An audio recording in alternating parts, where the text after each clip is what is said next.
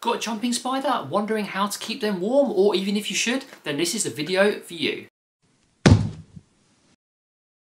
Hello everyone, welcome back to Spooderpods. I am David and I love inverts of all kinds. Today I am talking about heating solutions for your jumping spider.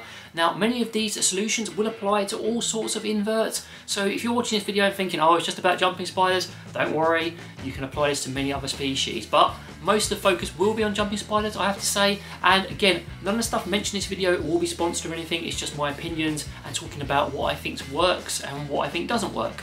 Now this video is actually my first requested video from a couple of people, and it's really nice that the channel's just started and people are already requesting videos from me. I will always try to oblige if I can, and I think it's going to be interesting to everyone. So let's get started. Now generally when you have a jumping spider, most types are pretty happy at room temperature. Now when I'm talking about room temperature, we're talking about between roughly 22 to 25 Celsius, and that would be approximately I think it's about 74 to 80 Fahrenheit. Hopefully I've got that right, we use Celsius a lot in the UK.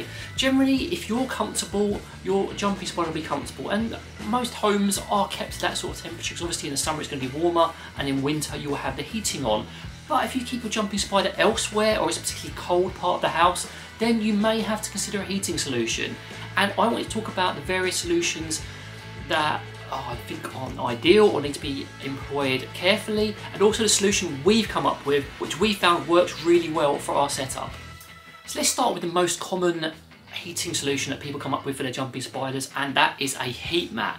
Now heat mats, if they're used properly, can be okay, but something you need to be very aware of with a heat mat is you do not want to put it under your jumping spider's enclosure. That will cause all sorts of issues, such as the soil drying out very quickly, drying the atmosphere, making humidity just skyrocket, causing bug problems, and also potentially damaging it. A lot of people use them in this way and they do run into problems.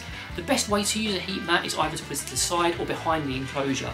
That will generally be much more effective, especially if you allow some distance for some insulation between your enclosure and the heat mat. Now, another thing you need to be very aware of with heat mat is get a reputable brand, give it a test, because there's a lot out there that have bad issues. If you go on Amazon, you will see these issues in the comments and reviews saying they've caught on fire, they just don't work, or other less ideal situations. So again, if you want to use a heat mat, put it to the side or behind and allow some distance from your spider's enclosure.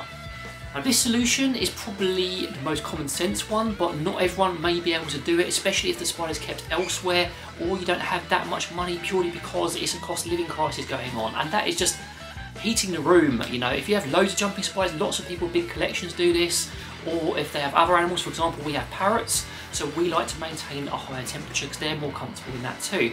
You want to use your central heating or bring in a space heater to maintain the temperature in the room, and this is probably the most effective way. Probably not the most cost effective way, but is the best way to ensure your spider's not gravitating to one area and is generally comfortable in their enclosure. This was a solution that me and my partner were considering for tank and other jumping spiders, and that was just basically getting a traditional lamp basically, and the lamp generates some heat because it's got a traditional bulb in it, but it also solves the lighting problems because jumping spiders do benefit from extra light, so they can hunt their prey and generally enjoy their enclosure, get some enrichment because they've got such an awesome sense of sight basically.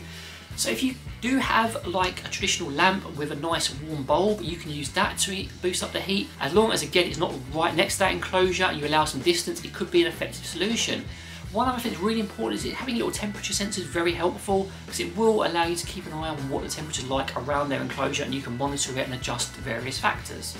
Now something else we don't really recommend is a heat lamp. Now some people do use them, especially if they use them outside the enclosure, but it is really not advisable to have a heat lamp or put it in your jumping spider's enclosure.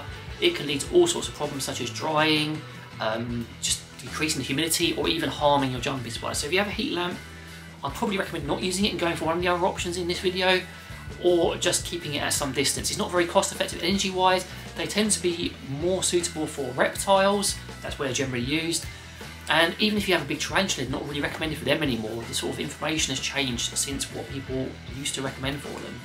Now finally, this is a solution that me and my partner came up with purely because we do keep the temperature quite high for our parrots and our own benefit, but we noticed in the area where tank is located, it does get a little bit colder because it's kind of in a corner of a room near an exterior wall. So This is more for like later in the evening or overnight, so it stays nice and warm, and that's something called a snuggle safe. And a snuggle safe is something that's normally used for dogs and cats to keep them warm in their little dens or lairs.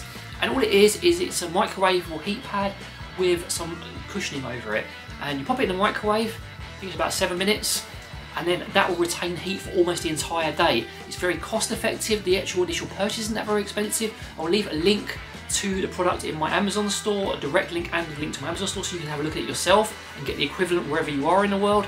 Of all the options for supplementing the heat for your jumping spider, I would probably recommend this, because this is the one we use and we find it very effective both in cost, in energy, and also in keeping him comfortable without increasing the heat too much. It basically increases the heat in the area by approximately 3 to 4 degrees. And if it's only getting down to about 20 when it gets cold, because we've obviously got the internal temperature monitored, it boosts it up to the sort of level it needs to be in it. We've noticed he's more active, he enjoys being in it,